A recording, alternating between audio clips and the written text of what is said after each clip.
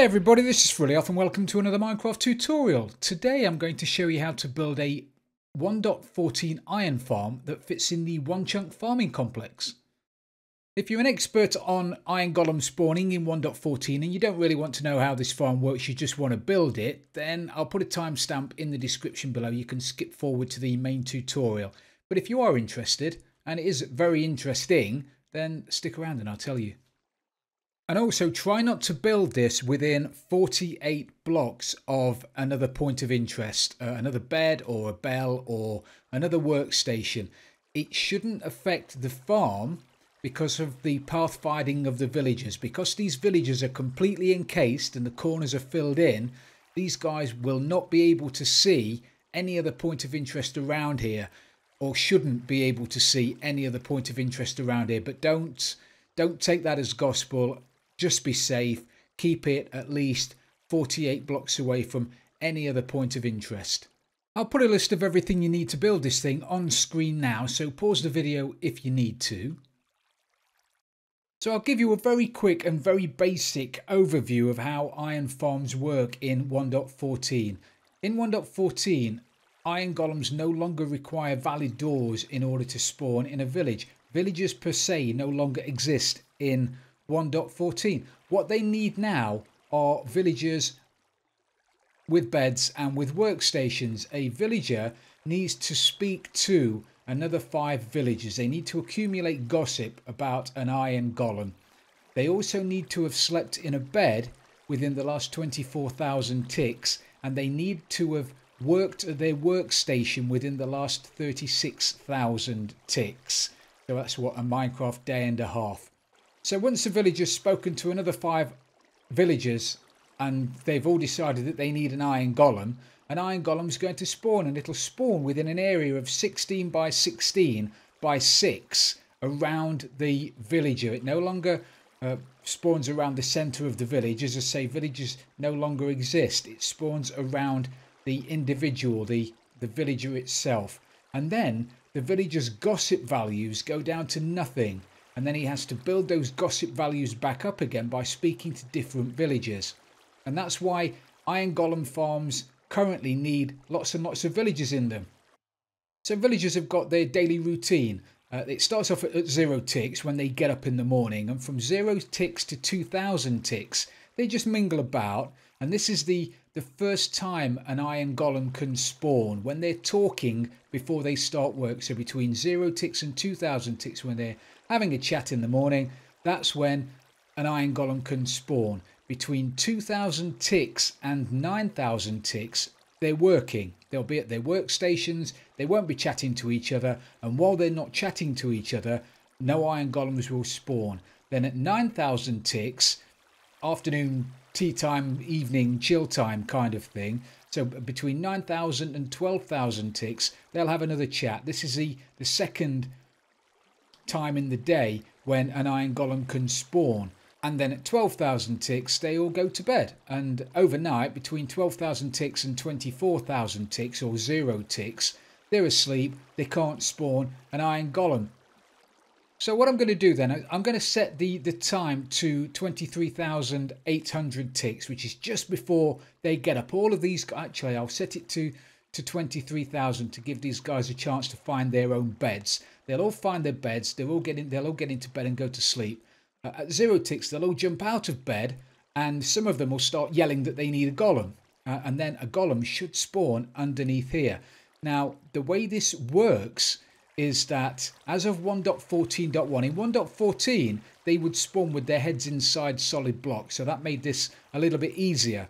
As of 1.14.1, the pre-releases anyway, they will no longer spawn with their heads in a solid block, so we've had to put a checkerboard pattern underneath the bottom, and I'll explain this a little bit more when we do it. There's a checkerboard pattern under there, so the golems will spawn with their head inside the slab, so they won't suffocate, but the water pushes them into the solid block and then they start to suffocate, which is what kills the golems in this farm. Now it does take a little bit longer for a golem to suffocate, but it's not really a problem because a villager has got a cooldown period anyway of a minute. So as soon as he spawned a golem, he can't spawn another golem for another minute. And he's also got to run around and find another 5 people that want a golem to spawn anyway. So the fact that it takes a little bit longer to kill the golem really doesn't affect the farm. So let's change the ticks to 23,000 so they'll find their way to bed. Let me put the daylight cycle on, and then we'll set the time to 23,750. So they'll all run off and they'll find the beds. Perfect. And then 0 ticks, they'll all jump out of bed, and already we've got 3 golems in there. Now, as I say, they'll spawn with their heads inside the slab, but very quickly they'll get pushed into a solid block, and then they'll start to suffocate. And it does take them a while, it's 30 seconds or so for them to suffocate. While that's happening, the other guys in there are, as I say, mingling first thing in the morning, and if they decide they want another golem, then it'll spawn down the bottom. When they die,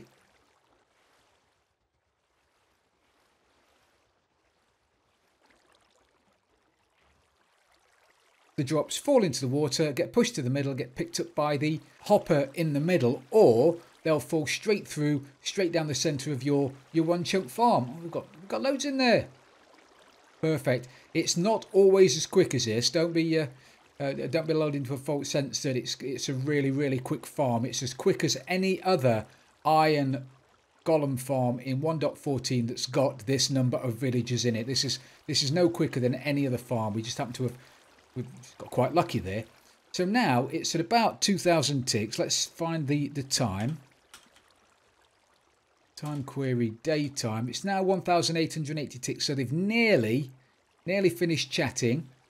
And at 2,000 ticks, they will all start. There you go. You saw them do it. They'll all start trying to find their workstations. Now their workstations are blast furnaces because they're armourers. I think they're armourers. I think they're armourers, aren't they? Blast furnaces are in the floor, so they can still access them, but it doesn't stop them from walking around and mingling and getting into their beds, which is why I don't use composters, because if you put composters in the floor, there's a very good chance those guys will just jump inside them and then not move anywhere. So now they'll work until 9,000 ticks. Guy in there still dying. So if we change the time now to 8,900, they're still working, and then all of a sudden at 9,000 ticks, there you go, 9,000 ticks, they all start talking again, and we get another batch of golems spawn down the bottom. And then at 12,000 ticks, 11,900, 12,000 ticks, it's bedtime, they all go to bed.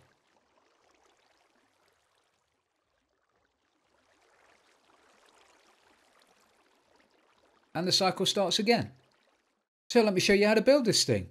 So if you're building this as part of the one chunk farming complex, you can just stick this right on top of your current one chunk farm. This will fit right on the very top of it.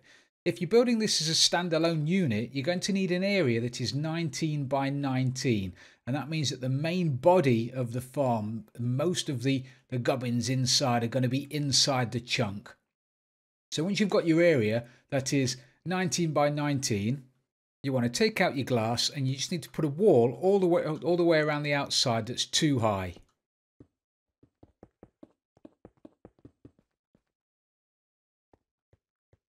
Now you want to take out a bucket of water and a temporary block. Put a temporary block in the corner, and then put a bucket of water on top of that block.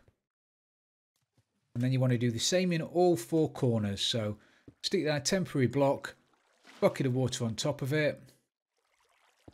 Block, bucket of water, and then a block and a bucket of water. Now you need to fill in all the way along the sides now, but be very careful. Don't put any water on that block there next to that, so on that block. Leave that block free from water. Start putting your water there. Don't put it there, put it there. And I'm going to labour this point a little bit more. Do not put it there, put it there. If you put it there, you're going to fill the entire floor up with water source blocks. So not there, there. Okay, and then you can put down your water all the way along. And it's the same on this side. Do not put it next to the block. Put it on the one further out. Okay. As I mentioned, if you put it there, you'll fill the floor up. There'll be tears. Don't do it. Okay. So not there. Not there. You want to put it there.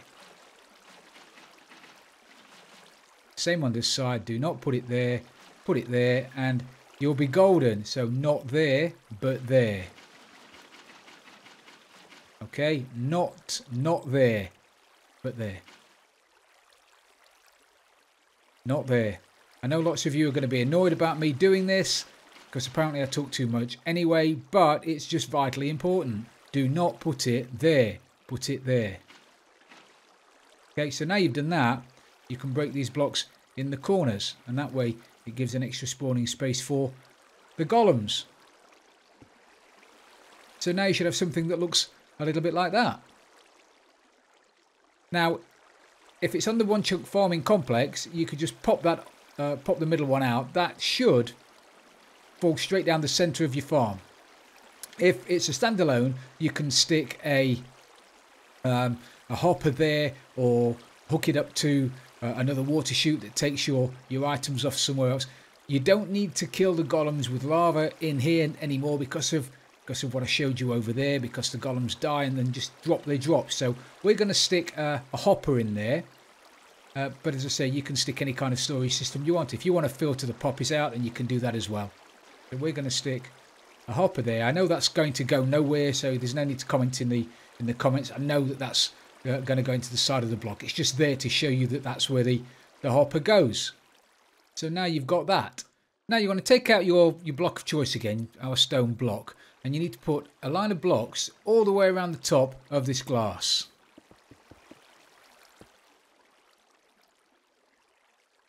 Like that. And now we need to start the checkerboard pattern. So you want to grab yourself some slabs and your solid block. And then make your way to any corner, doesn't matter which corner. And then you need to put a slab, then a block, then a slab, then a block, then a slab, then a block, all the way around the outside.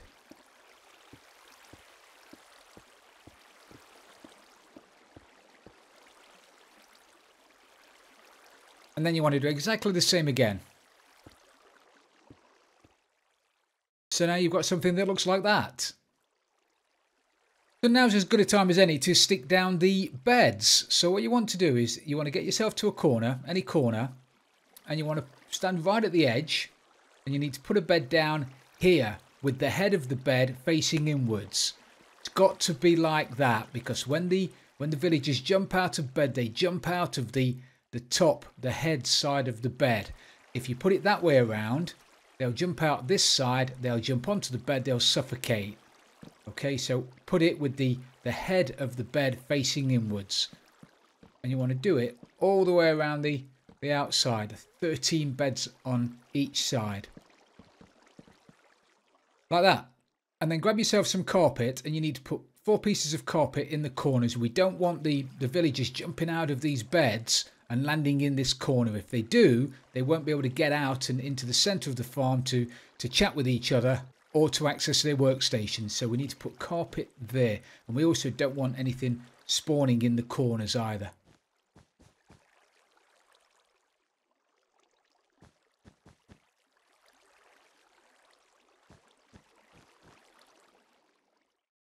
So now you've got something that looks like that. Now we need to put down the workstations, but there are a few workstations that you can't use because they're not classed as solid blocks and they won't suffocate the golems. And those workstations are the grindstone, the stone cutter, the cauldron, the brewing stand, or the composter. You can't use any of those, because the cauldron and the composter will allow the villagers to fall into them and they won't get out. But they're not classed as solid blocks, so the golems won't suffocate, and you need the golems to suffocate. So use a loom or a barrel, a cartographer's table, fletching table, depending on whether you've built this out of wood or out of stone or whatever. But they're the crafting. Sorry, they're the workstations that you can use, and these replace solid blocks for this particular part of the build. So take out your workstation. I think I'm going to use a smithing table. And then you want to start in the corner again.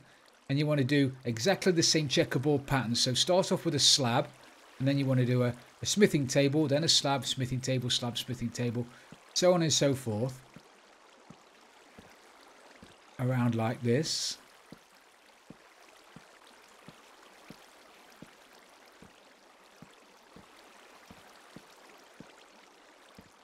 And then fill in the middle with your slabs. And then you want to take out your workstations again and then do exactly the same like this.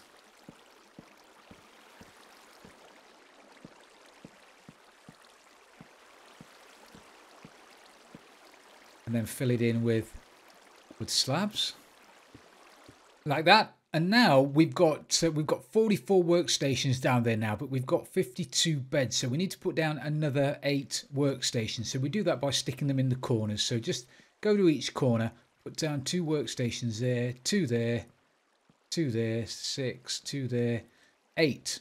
So now you've got 52 workstations. And now we need to do the same checkerboard pattern that we did around the outside. So grab your slabs again, put a slab there.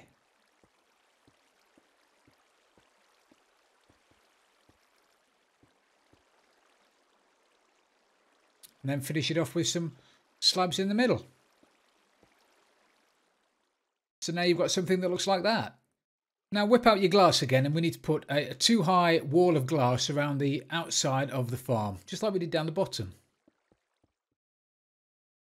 So now you've got that. And now what we need to do is just put a roof on it.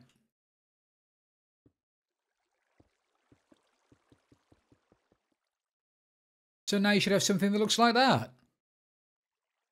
Now we don't want the guys in there to be in complete darkness, so grab yourself some glowstone or jack-o'-lanterns or sea lanterns.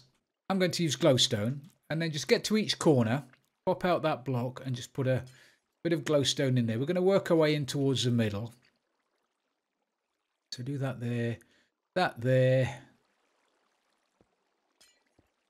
that there, and then come in 3 blocks. So 1, 2, third one there, and you can pop out that block.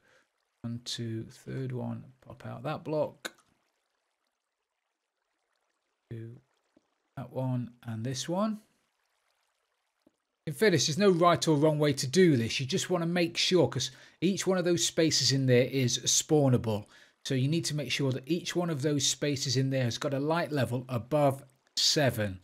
It's below 7, then you're going to be banging trouble. You're going to have all kinds of mobs spawning in there. So do the lighting however you want. Just make sure that you light it up enough that mobs won't spawn in there. So now you should have something that looks like that. Now what we need to do is start putting some villagers in there. Now before you start putting villagers in there, make sure that you only put adults into the farm. And there's a very good reason for that. If you put babies in there, or if you put a few adults in there and then try and breed them and they have babies in there, the babies are going to run around, and babies like jumping up and down on beds. So they're going to start jumping up and down on the beds, and if they're stood on a bed when they grow up, their head is going to be in the roof and they're going to suffocate and die. Okay, so don't put babies in there, and don't put villagers in there and then breed them. Okay, breed them somewhere else in your breeder, or breed them on top. Make a new villager breeder just on the top here, and then open the roof up once they're adults and just funnel them in. But don't put them in as babies. But you are going to need 52 villagers in there. I'm going to throw them in with a spawn egg because I can. Now I think I've got 50 villagers in here, but I can't be 100% sure, and obviously I can't count them now. So all you need to do is wait for it to get dark.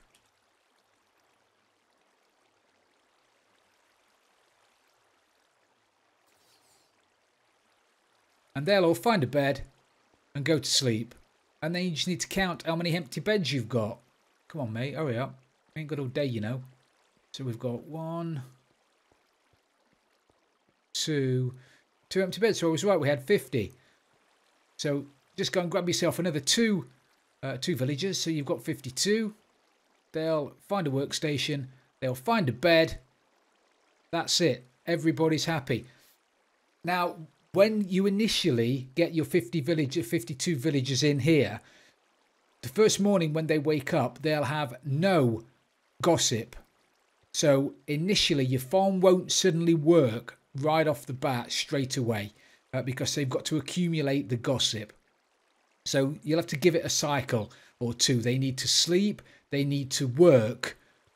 So it's going to take them a full day, and then they need to chat. So it's going to be a good couple of days. You all right, mate? If they do that, it means they've lost their workstation. He forgot where his workstation was. He got up and then found it again. He went back to bed. Now, if you want this to work indefinitely, then you just got to make sure you build it inside a spawn chunk. If you don't build it in a spawn chunk, it'll stop working when you leave the area, when this chunk becomes unloaded. Okay, so if you want it to work continuously, if you've got it on a server, then stick it in a spawn chunk if you can, and then it'll work continuously. So I'm going to run a little test now. I'm going to set this up and let it run for an hour, and we're going to see how many bits of iron we'll make. Okay, so I've been running the test for a few hours now, and I decided to do it slightly differently. I was going to run it for a day, for a Minecraft day, but I didn't really see the point because I think there's a better way of doing it. Now, as I mentioned earlier, between 12,000 and 24,000 ticks, these guys they sleep, they do nothing.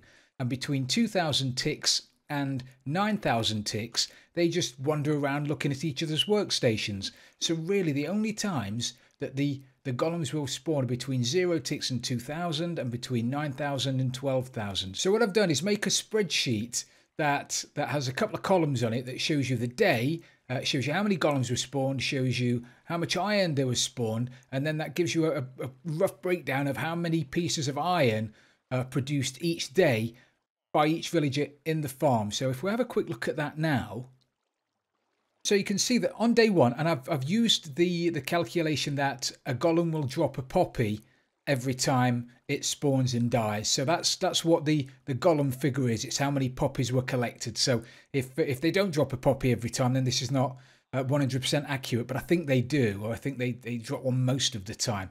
So on day one, we had 25 golems. They made 95 pieces of iron, which equates to 1.83 pieces of iron per day per villager. Now, as I mentioned, the 95 iron were collected between 0 ticks and 2,000, between 9,000 and 12,000. So what I did was I slept through the night, and then the golem started to spawn in the morning. Then nothing happened in the afternoon, but I didn't skip the time. I sat here and watched them just walk about, just in case there was any gossip being bandied about while they were working. I don't think there is, but I just wanted to make sure. So I sat here and watched them, and then they chatted again. Between 9,000 and 12,000 more golems spawned. So we had 95 on the first day, and on the second day we only had 14 golems, 55 pieces of iron. Third day 18, 72. So as you can see, it wasn't bad.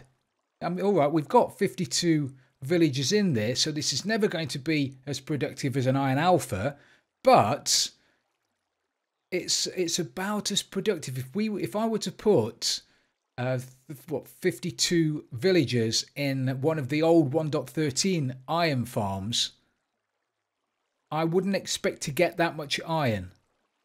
I think back in the day, back in 1.13, a one village iron farm would make about 45, 50 pieces of iron an hour, and that was spread out through the entire 24 hours. So if you slept through the night, you potentially could lose out on golem spawns, because they would still spawn overnight. With this farm, they won't spawn overnight, so you can sleep through the night and not worry about losing any spawns.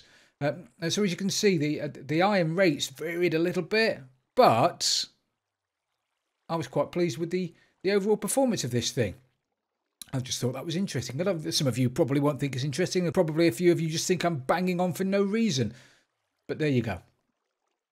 So there you have it, ladies and gentlemen, an iron farm that fits inside the one chunk farming complex that works in 1.14.1. I hope you've enjoyed this tutorial, everybody. If you have, please don't forget to leave it a like. And if you've really loved it, don't forget to subscribe for future tutorials.